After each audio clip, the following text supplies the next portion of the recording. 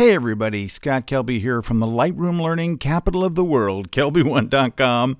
Hey, I had a lot of people ask me simply like, okay, you've got these custom layouts that you're creating in the print module. How do I get that into the book module where I really want to use it? Well, here's what you do. You're going to go down here to Print Job. You're going to make sure that it says Print to, not your printer, but JPEG file.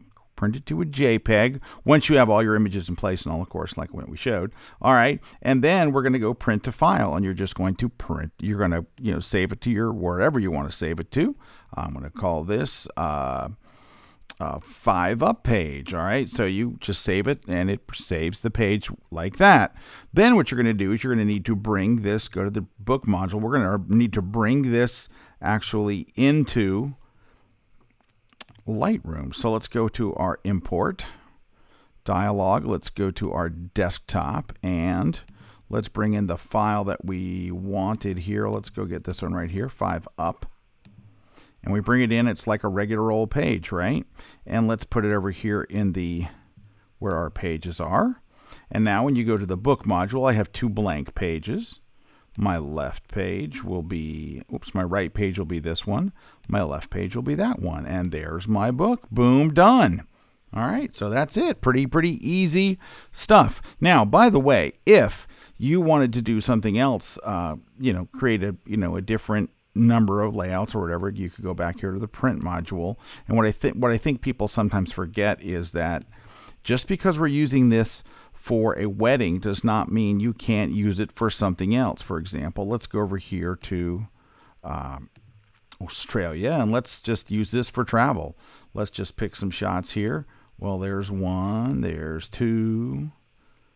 I'm just picking random shots here. Hey, there's this this place seems pretty popular. There's 3, there's 4. Oh, it's too much of one thing. I know it's here. Let's mix this up. I was just using what's convenient. So we'll just put some other shots in here. Oh, actually, this would make kind of a nice tall shot.